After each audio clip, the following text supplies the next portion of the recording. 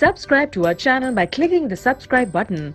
Click the bell button and enjoy the latest uploads from our channel. Question number 3.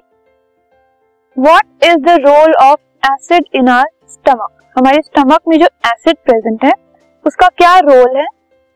So the roles of acid in our stomach are, सबसे पहले जो hydrochloric acid है हमारे stomach में, it dissolves the bits of food and creates an acidic medium in which enzyme pepsinogen is converted to pepsin which is a protein digesting enzyme.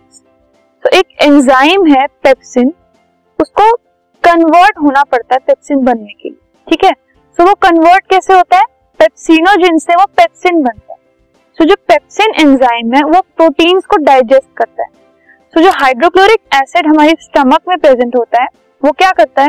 वो एक acidic medium create कर देता है जिसकी वजह से जो पेप्सिनोजेन है वो पेप्सिन में कन्वर्ट हो जाता है और जो प्रोटीन्स है वो डाइजेस्ट हो जाते हैं. नेक्स्ट जो है, it also kills many bacteria, बहुत सारे बैक्टीरिया को किल करता है hydrochloric acid, and other micro organisms that enter with food. बहुत सारे बैक्टीरिया, माइक्रो ऑर्गेनिजम्स वो हमारे फूड से हमारी बॉडी में एंटर हो सकते हैं जो कि हमारी बॉडी के लिए ठीक नहीं है. ठीक है, सो उन एक्स्ट्रा ऑर्गेनिजम्स को, बैक्टीरिया को किल करने में हाइड्रोक्लोरिक एसिड जो है वो हेल्प करता है.